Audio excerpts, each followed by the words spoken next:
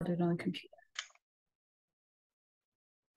Well, welcome everybody to our podcast today. I am so excited. I had the opportunity to meet Sue a few weeks ago at a chance meeting at an event that we were at. And the energy just connected so quickly between the two of us, and the alignment and the work that we do, even though they're very different work, definitely there was a huge alignment. So join me in welcoming Sue Hornby.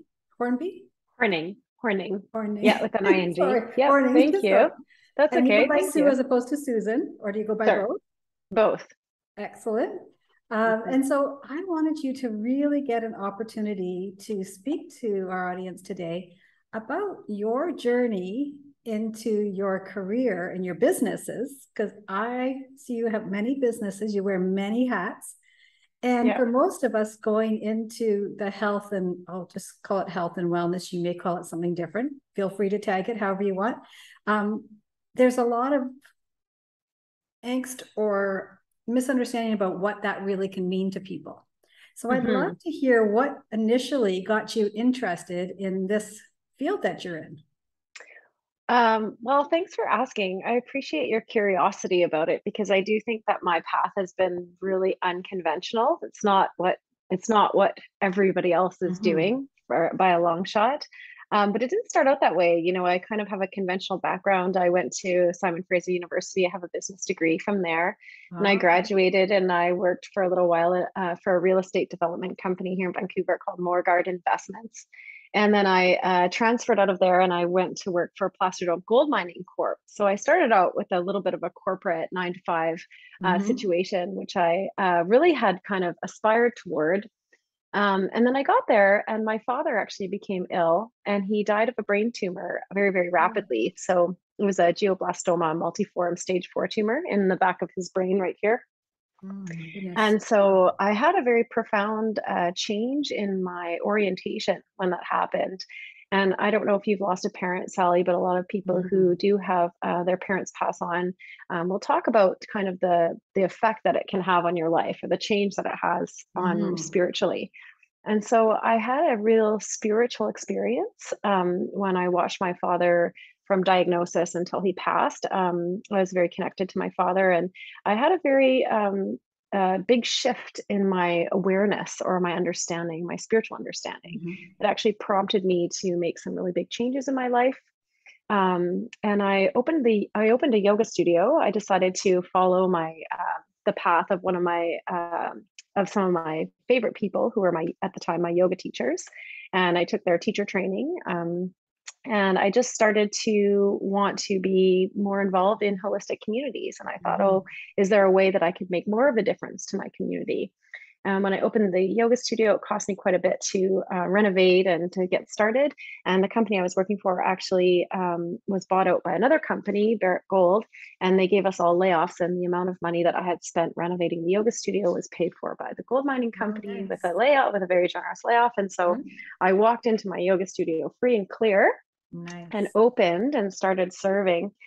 And so when you go also into that place of community service, and I really just felt Mm-hmm. that there was this orientation that I wanted to heal myself, I wanted to heal other people. I was living in a very fast paced kind of um, time in my life, and I wanted to slow down and do things a little differently. And yeah, it just began with that. And then I was there 15 years. I closed in 2020, and I had so many incredible experiences with holistic professionals, people who are humanitarian and Mm-hmm. who are interested in community activities.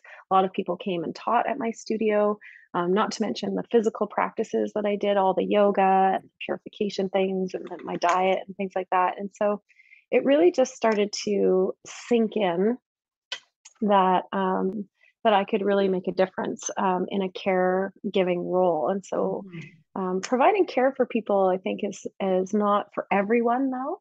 And I think for anybody who's starting out in and interested in getting into holistic services, I really want to evaluate whether or not you're the type of person who really naturally is drawn to provide care for other people. Because people are a difficult species, you know, after all my experience, I sort of got into this, I sort of came to this awareness where I was like, wow, people are really driven by their own self-interest. You know, people are going to try and get things out before they're really putting things in.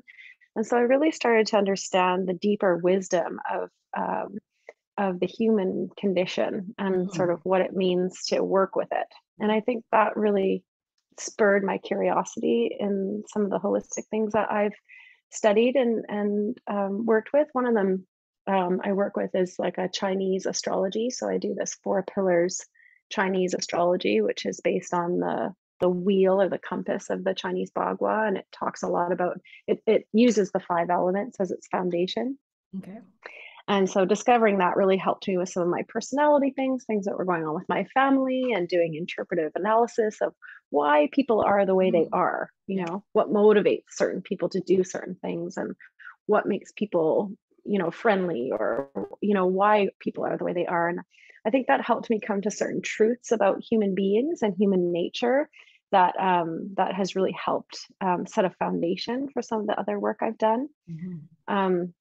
And then getting involved in relationships with people, you know, most of them in very platonic spiritual ways, in community settings, you know, running yoga retreats, or working with them over a number of days on retreat, or working with them over just an hour with a 5-minute conversation, and recognizing that there's different levels also to working with people, working in groups. And then, you know, I started serving tea at the yoga studio. So it made sense. I had this extra space in the front of the yoga space to offer tea. And, you know, when I first started putting teas out, I put out black and green teas. And of course, the caffeinated teas, you know, you drink them and you just have all this like stimulant energy in your nervous system. Which sort of worked if you're doing a lot of vinyasa yoga and you want to do this power yoga, which I was really into in my 20s. The caffeine seemed to get me through a yoga class like nothing else.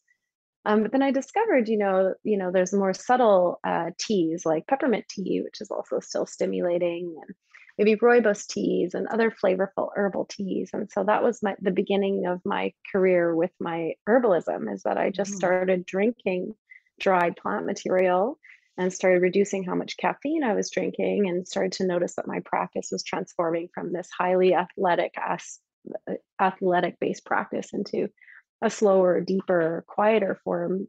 Even meditation started to emerge out of some of that. And I think the tea kind of shifted my nervous system a little bit, you know, a change in what I was putting in my body, a change in my drink, a change in my diet. Started to transform slowly over many years, what was going on. And I think the reason today why I'm an herbalist is because of that one herb, skullcap, which seemed to calm me down and help me sleep at night, because I was so high wired after university and my corporate career and all this achievement, that I felt like I wasn't sleeping. I was kind of tired at night, but really wired, but young enough not to have it affect me too much. And then as I got into my 30s, I started to realize, oh, like I was kind of burning out a little bit, you know, and the herbs were starting to work in a different way. So I started to experiment with some of them, and just tasting teas and pouring hot water and doing a little bit of research, I started to discover the nervous system tropho-restoratives. And those herbs are really what kind of repair and regenerate the nervous system from high cortisol or high stress. So, not to mention the Siberian ginseng will get me through an athletic practice better than almost anything else I've found. So, you know, so just starting to include the herbs for myself. Yeah. And then before I knew it, of course, people are asking me about herbs, and then I started blending teas and making tasty blends and adding in rose and lavender and adding in ginseng. And then I learned how to tincture herbs, and now I've got like now I've got a whole apothecary of all these plant medicines that I work with. That's awesome. Look at It's funny too. Yeah, it's funny how it emerges, and you just I don't really even know. It just kind of unfolds step by step, you know. And I don't know if that was the same for you in your career, but I just find that one thing kind of leads to another thing, and then you just progress in this step by step way toward what is really inspiring and interesting, and then what's helpful, you know. Yeah. I think it's part of listening to your curiosity, or I noticed in Yeah. part of the information that I found out about you is when you quiet the mind and ideas come, right? And you're allowing energy to come through you and to you and come up with those ideas. And all of a sudden you're interested in something that, has been sort of mulling around, but it's now coming up with the steps on what to do next. But I think what It is, you're and it's so explaining. deeply natural. Mm-hmm. Yeah, it is. And it's, because you have an interest in it, it naturally flowed. So it allowed you to share your wisdom with other people, and they became interested, and they probably also saw a difference in you, right? From Yes, your and to physical. inspire. Yeah. Yes, and to inspire other people along that journey. I think the other really fortunate position that I was in is that I wasn't under anyone else's employ. Mm-hmm. And I think that's also something to consider. People who are accustomed to to having some limitation put on what they can do or Mm-hmm. Yeah. what they can work on. I mean, I had the incredible fortune to have a lot of freedom over my day-to-day activities. Mm-hmm. And I chose that actually partly because I had trouble with an 8:30 a.m. start. Like, I appreciate, Sally, we're meeting today at 1 p.m., but There you I had a go. particularly slow burn in the morning, right? Getting Mm-hmm. my fire lit in the morning Yeah.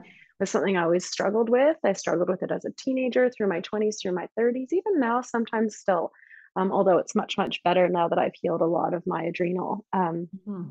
stuff, or I'm working on my adrenal stuff, because I think it is related. But I also think that, sometimes our schedules, when they're clearly defined by other people, don't allow us the freedom to really explore what we do naturally, or what we do Mm-hmm. best, or when we do it best. Yes. And as I started teaching yoga, I noticed there were times of day that I felt better teaching, like during the lunchtime when the energy was highest in the day. I Mm-hmm. really found that was a good time for me to practice. And I found the evenings had a different quality. I liked my meditation and something much gentler, yin, in the evenings. Mm-hmm. So, you start to also harness the natural rhythms, our biorhythms, which I think we separate from sometimes when we have these strict, regimented control Mm-hmm. over our schedules. Yes. Um, and even over our lives in general, whether or Mm-hmm. not we have a lot of limitation on what we are able to do every day through financial limitations, or responsibilities, or these kinds of things. And so I think I've been really fortunate in that I didn't have a lot of those limits. And so I was able to actually grow freely in a way that maybe, I don't know, is hard for other people to grow into, or you have to really choose it.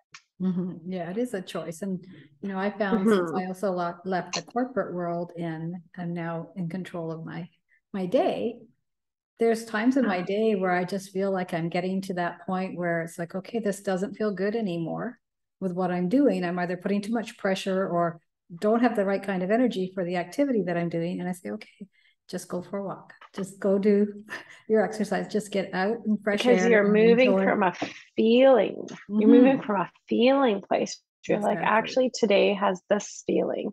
And I don't know, I think the astrology helped me understand that as well, because with an understanding of the five elements, you recognize that certain days are good for certain things, Mm-hmm.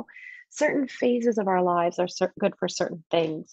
We can't be performing. We're not human doings. Of course, Mm-hmm. we're human beings, but we can't always be accomplishing, or always be productive, or always be making money. I think there has to be an understanding that we have an elemental flow, or like Mm-hmm. a changing environment, a changing natural environment that dictates different things are possible at different times. And be Yeah. sensitive to that, I think, is where your work is really powerful, Mm-hmm. because training the body to be sensitive to those natural ebbs and flows Yes. is hard to do, and maybe not possible for everyone. I don't know, maybe that would be something that we could talk about, because I don't know, is it possible for all of us to harness our intuition and to develop that sensitivity, or is it something that is inherent within some people, that they are capable of doing that? What do you think?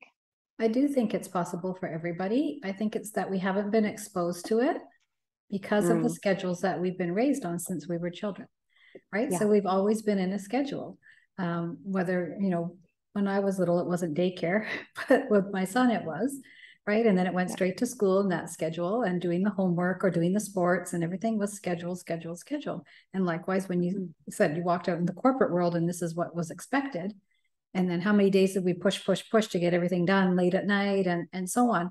And so for me, I've come from that environment. I've come from that environment where I got so sick at the end of December from pushing for year end and working long, long days just for somebody else's good, right? For the company's good, not for my good. And just caused myself to be so sick. And that's when I really realized I don't want to do this anymore. I don't want to have that situation where my work is causing me to have illness. And so I made a choice. I made a choice to make a different decision for myself and my family. And I can tell you, I'll never look back. I'll never look back. No, because I think too, it is a choice. And I think sometimes we're blind to the assumption that we have to make this choice. And I think that's where perhaps your work and your coaching, your mentorship can really help people see another potential, another Yes. possibility. And there may be things that it will cost you. Like, I can't tell you I never worry about money. I mean, but there's an offset. I mean, when we're really striving to work for someone else and we have that stability with our finances, we know we're getting paid every 2 weeks and that money goes in there. There's a quality of safety that comes along with that. And so if we're choosing that because safety is really one of our main priorities and it's our goal to feel safe and to have this kind of reliability in our lives, I mean, that can be really important to some people. And so that's something that I had to work through as well, where I thought, okay, like I have to actually cultivate more faith that I'm provided for. Yes. I have to be more confident in that what I'm doing is the right path for me so that I'm not going to feel this sense of insecurity or lack of safety. Yeah. And so I think there's also, you know, I think there's also a lot of that, particularly for women, if I could be so bold and speak about women in that regard, because I think historically women have had to work for their safety with men or work for their safety so that they can provide for their offspring, or there's sometimes an undercurrent of feeling unsafe for a lot of women. And so I think that can actually put a woman in a perpetual strive for that stability. And I think overcoming that is no small leap. I think for me, it's still a constant effort or a constant acknowledgement or awareness about my own issues around my own safety. And that comes back to the work of faith, the work of hope and trust. And yes. Yeah, the belief that you would have in yourself, but also the belief in that you're doing the right things to attract the people, opportunities, income to you, right? And we all have paradigms, and that's some right. of us have very strong paradigms. Almost all of us have very strong paradigms. And so part of the work that I do is really helping people to identify the ones that are holding them back. And almost everybody's paradigms go back to childhood. So they can be in their 30s, 40s, 50s, 60s, and their paradigms still relate around something that was either said or done in their childhood. And so we end up holding on to that and that feeling for so long that we give up our own belief in ourselves and the trust in ourselves to be able to move forward the way that we truly want to, and to be able to release that negativity that we're holding, because most of it's negativity. There's always something from there that we're holding on to. And so it's become more and more prevalent in my practice to see people coming in with ones that I'm just like, oh my goodness, this is just so common now. But yet there are simple ways to be able to help you to move past that, to create the success and the confidence and the belief in yourself, and have that faith that everything that you've ever wanted or desired is there for you. It's just waiting for you to show up. That's right. Right? Because I think creativity can't be birthed in infertile soil. And so I think it comes back to the quality of our soil. If I could even use that analogy, because I think the soil is our mindset. Like, you're a mindset coach. The soil is our mindset, how we feel when we wake up in the morning, how we set up our own thought patterns. That's the soil. And from that soil, creativity is the seed, you know.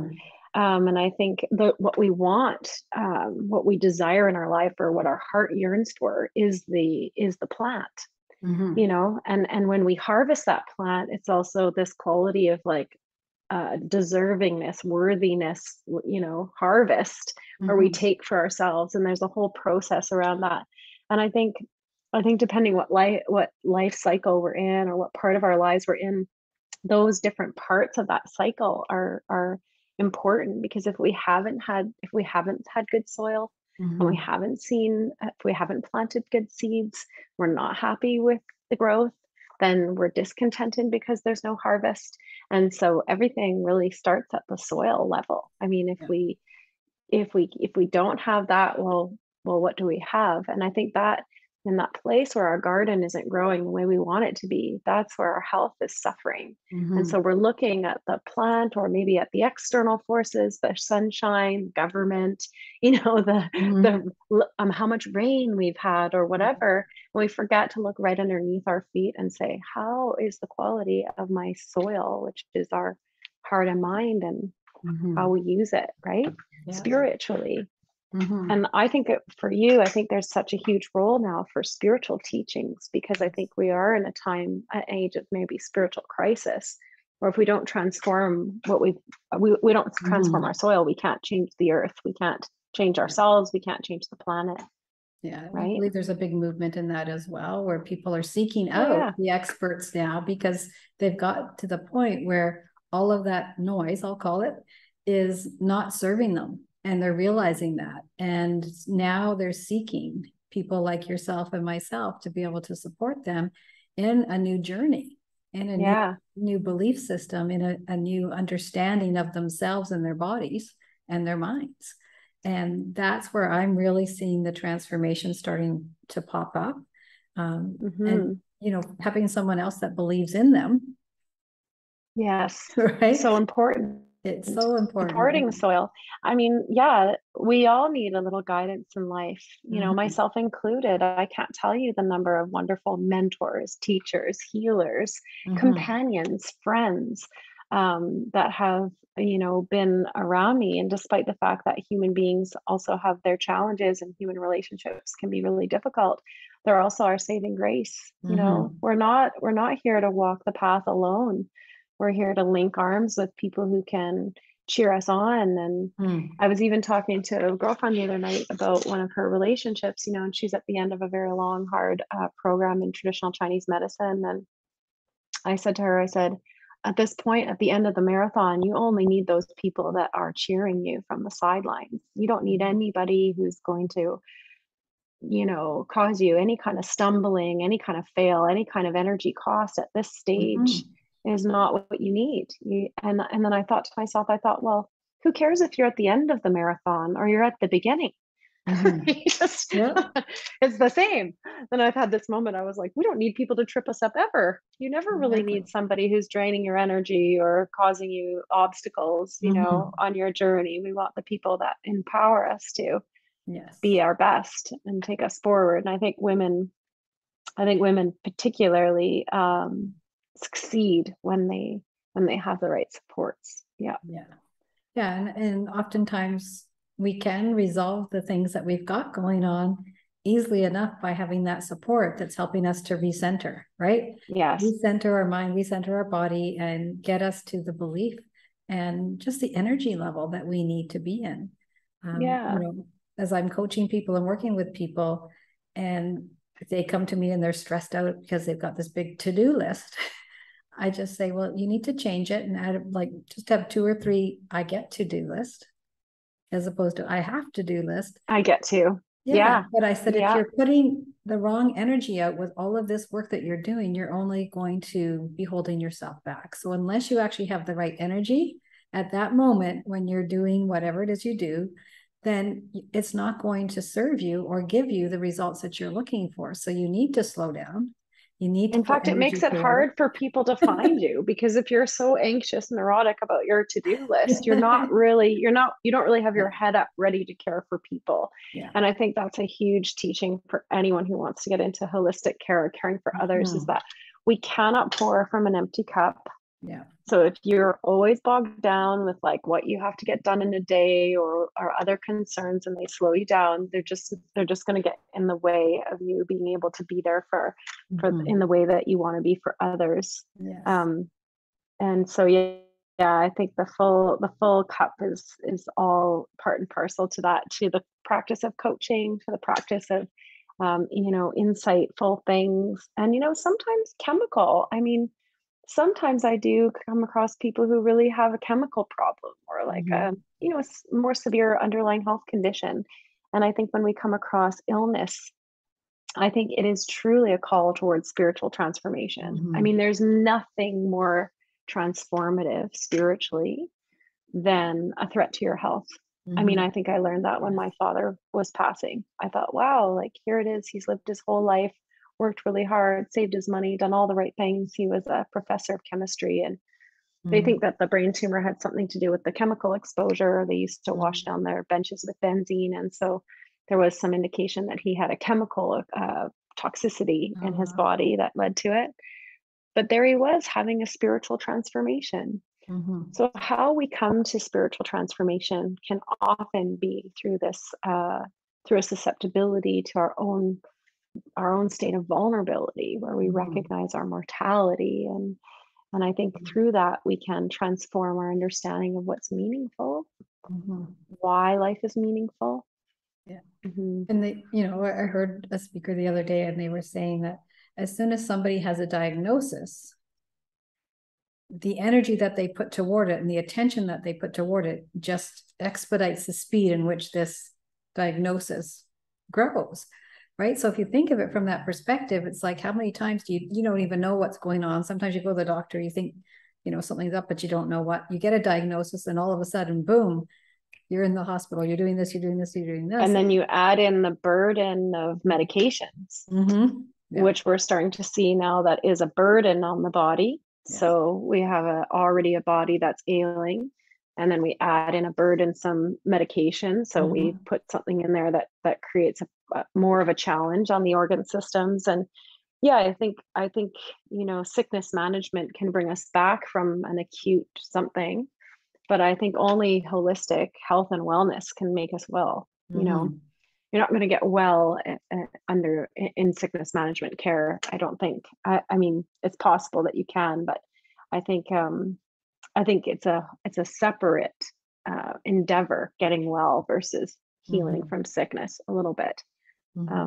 Because I do go back to the soil analogy. If the plant is not growing well, or the plant is not thriving, you have to look deep to the root, to the soil. To the seed. I had that happen to my garden when I was in Quebec. They had two containers on the land, on the lot that we had beside us, and they had moved the containers off. And I thought, well, that's a perfect area to make my garden. So I dug up all the roots, and I spent days and days digging up these two big, huge lots. And then I brought new soil in. I had it shipped in and put it all in. I fertilized it, did everything, and hardly anything grew.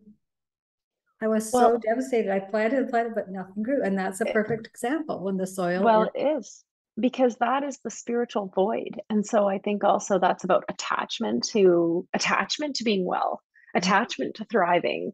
I mean, we're not all of the nature to be well all the time. I mean, that's also, letting go of our grasping for like perfection in the human form or the human body, or perfection of any kind. Sometimes no matter how much our efforts to be well, we cannot be well. Yes.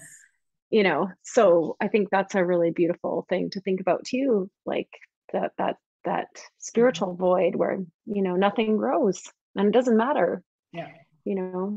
What's really important in those moments is the present moment and the experience of being. Yes. Yeah, a lot of the sounds like a lot of the work that you're doing, similar to mine but in a little different fashion, is really on who are you, like who are you being in every moment of every day. And I have different ways of doing that than you do, but it's still the same result, right? Who are you choosing to be? And Yes, and nature has this way of like showing me the way. Like I feel purposeful in what I'm doing, even though it's varied and it's diverse. There's enough time in every day for all the things I need to do. I like to say also, oh, that can happen tomorrow. Mhm. Or, I can take 2 weeks off. I can take 3 weeks off and it'll be fine. And then what am I doing with that time is another question, because when you start to get into like doing what interests you every day and you get to do all the things that you want to do in the day, you think about time off very, very differently. I don't know if you have that. Yes. Time off is no longer this like thing I'm striving for, unless there's some reason to take time off what I'm doing. I'm doing what I want to do. So time off changes. I Yeah, mean, yeah, it absolutely does. yeah, And I just think it comes down to that choice, right? That choice that you have when you have your own yeah. opportunities that you've created to be able to serve others in a way that's going to allow them to be. We have to be. If we're not in Mm. being who we need to be and our energy is zapped, it's not going to serve anybody. And so it's especially important for practitioners like us to be able to really make sure that we are listening to our minds, bodies, and spirits to be able to stay in that right energy of being. And because you can't give if you're drained, you just can't. And to have that continuity, I think has also been something I had to cultivate, like that continuity of stamina to Mm-hmm. maintain and sustain my offerings. Because I think what I've seen happen with other providers, is they hit an obstacle or they come into some financial difficulty and they decide, oh, it's not for me, I'm going to drop it. Mm-hmm. Or they come across something that holds them back in some way, or something falls through and they fail to persevere in their offering. And I think when we're making an offering from a true place, and sometimes I think too, this is a hesitation of a lot of women who get into wanting to make their offering and they don't have enough positive feedback or positive reinforcement that what they're doing is valuable. They stop offering it. Yeah. And I see that all the time with people. They're like, oh, well, it's not working, so I'm going to stop doing what I feel drawn to offer. Mm-hmm. And I think that's a dangerous place, because I think when we stop making an offering, um, we stop putting into the bucket, and then what we get out isn't really what we wanted either. So it's like, I think for us to make our offering from a really authentic place and to continue to make that offering, Mm-hmm. and to be, confident in our offering, confident of its value. I think for me personally, there's a lot of work in that, in Mm-hmm. making that work. And then when it's not immediately reciprocated, or say like I have a lull, which happens less frequently now than it used to, but there's a lull, right? Where all of a sudden my email slows down or I have fewer appointments booked for the week. Rather than panicking, questioning, what have I done? What am I doing wrong? How come this isn't working? I think to myself, oh, I've got more time to play with the kitty cat, or I could go for that walk with a friend I haven't seen in a long time, or like Mm-hmm. there's a little bit of a shift in like how we respond to that, like that lull. Do you know what I mean by that? I do, yeah. Because I think Yeah. I've seen lots of people too where they are in that space where they're feeling like they're not going to make it in what they're doing, right? Yeah. Same thing. They're not going to make it. They don't feel good about it now. So therefore it's easier to walk away than to figure out why I'm not feeling good about it. And so Yeah. having to get yourself back into that energy of feeling good about, well, this is what I'm still able to offer. So there are people out there, maybe that person just wasn't the right one, right? And we tend to It's a judge ourselves. reframe. Yeah. Yeah, It's a yeah, reframe. yeah, And yeah. I felt that when I was teaching yoga, because not everyone liked my yoga class. Mm-hmm. I mean, I've taught thousands of yoga class. Not everyone likes my yoga class. And I mean, if I expected everybody to like my yoga class, boy, would I live a disappointing life, Like or if I everybody liking the expected, same kind of ice if I, cream, right? yeah, and if I thought I could heal everybody with my plant medicines, Yeah. it's sort of delusional to think that. So you have to accept that some people who come across you, you're just not for them. I Mm-hmm. recently did a recording for the Canadian Herb Conference, which is coming up in November. And so I got a small presenter spot, and I did a 20-minute online recorded presentation. And when I looked back at my presentation, I showed it to my partner and to my parents, and they all kind of gave me this kind of like, oh, kind of, not so sure, kind of not so sure that what I was talking about or what I was doing was this, like, whatever they have in their mind is academic studies or whatever. It doesn't fit into their box. They're not really sure what to say. They say, oh, that's really nice. And I think sometimes too, we're surrounded by those people who maybe don't always need our talents, or I have other dynamics with my partner, my family. I don't need to be a care provider to them. Yes. But I think my talk will really appeal to some people who watch it. Yeah. And to the rest, they can think whatever they want. And I think that's a huge thing to overcome too. It's like, well, here's my offering. And if you find value in it, great. And if you don't find value in it, great. Yeah. I think one of the best things about being entrepreneurial like this is you get to choose who you get to work with, right? Yes, you do. Corporate, I didn't really have a choice, but here I get to choose. And so if, I can sense right away if it's going to be a good fit or not. And so can they. So it's okay to just let them know, I don't know that this is going to work for you or for us together, and give yourself the permission to choose who you choose to work with. That's right. It's a big part of it. It's a big part of it. And it's a rare thing to find good compatibility. You have to go, you have to have a lot of relationships to find the right ones.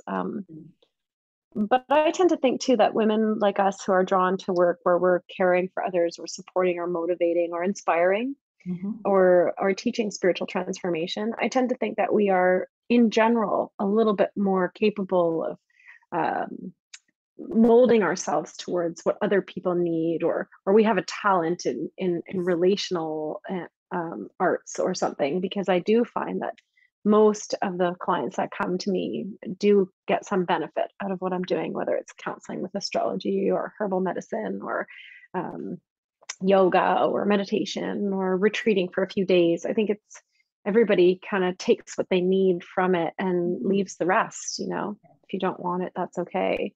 Yeah. And not for everyone. Yeah, that's what everybody does, right? So you can, they'll come to you with the right energy, but not necessarily are they ready at that time either, right? They might just be exploring and haven't figured out exactly what they need. And so they're still thinking about it. And so I think as entrepreneurs, it's really important to understand that not everybody is going to show up when you want them, but rather when they're ready. And that's when we know that we've got that right connection at that particular point in time, is when they're really ready to actually work on themselves, and to be able to help themselves to get whatever it is that they're looking for. And so that's the beauty of the industry that we're in my opinion. And I think because of the energy and the mindset that we carry, it's easy for us to attract people to us because of the way that we are in being able to serve others. But I know also in the coaching that I do, my clients are all just feel so heard and so supportive with me. And I think the same of your work as well. And I think most people aren't heard these days. Nobody's hearing them, right? They're crying, they're shouting, they're saying, I need something different. And it tends to be more of the same that they're hearing back. Oh yeah, well, I'm the same way. And so on. And so it just, that negative reinforcement happens.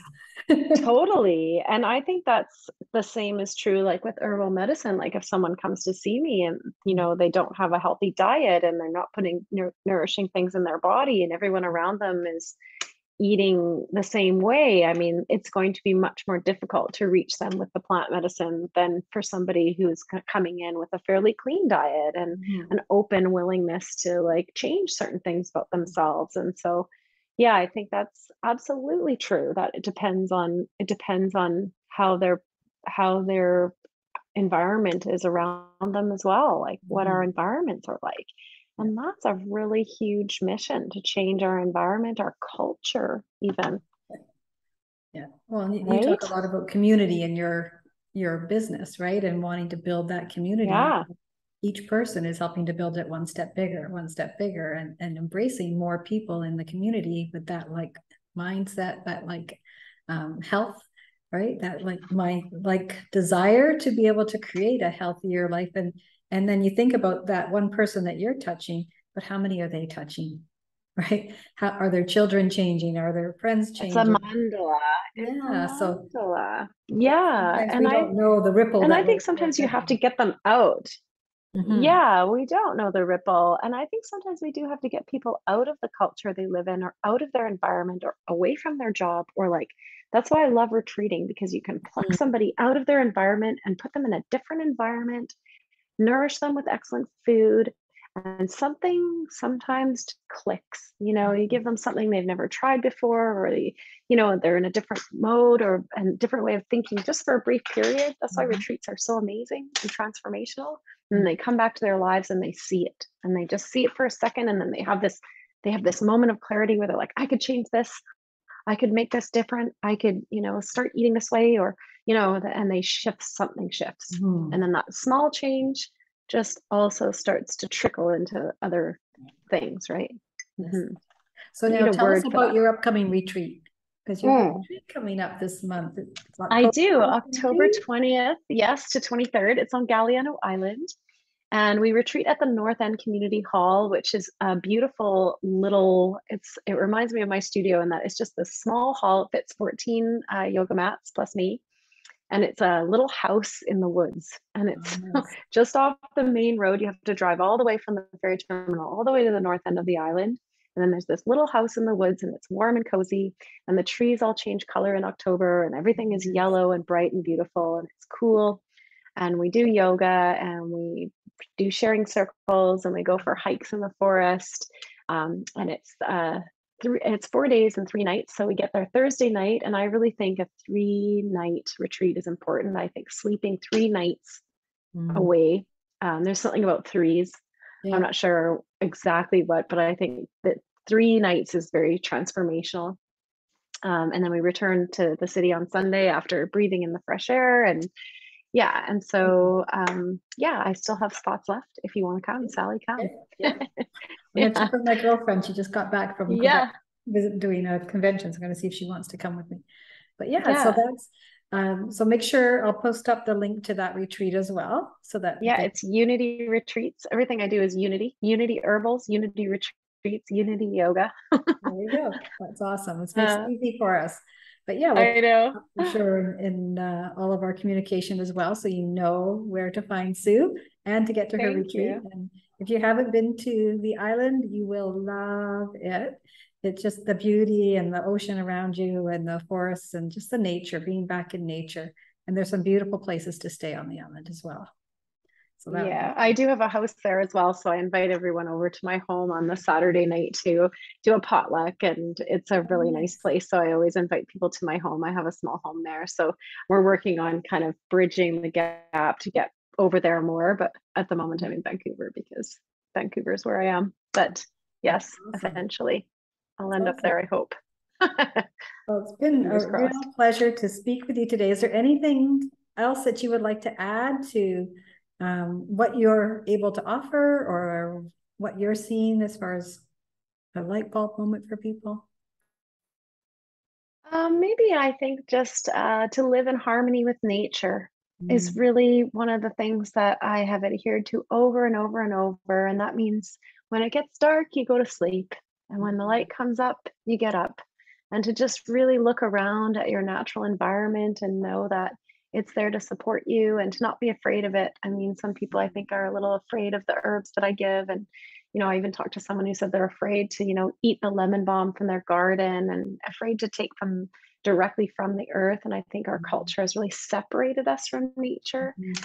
And I think, Sally, you with all of your intuition and your understanding and your connectedness, I think it comes down to our bond with nature, maybe our bond with something greater than ourselves, our bond with the earth and the planet, and that all the things I do are rooted in that.